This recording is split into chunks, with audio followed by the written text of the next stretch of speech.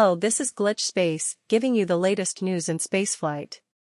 I'm Jenny, an editor and news reporter here at Glitch Space. Hope you are interested in the news I'm about to give you. First, we are going to talk about the latest news about Starbase, Texas. Here's John to tell you more.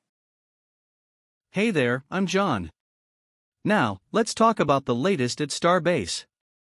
Firstly, Launch Tower Section Number 8 rolled to the launch site yesterday. When stacked on top of the stacked sections, it will complete the tower and officially make it the tallest standing object in Boca Chica.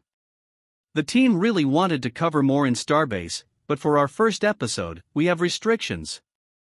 Now, back to Jenny. Thanks, John.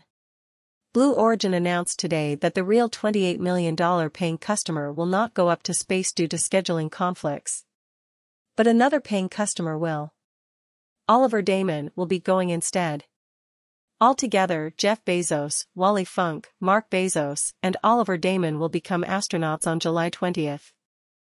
That is all the news for today's episode. Thank you for watching and have a great day. See you next week.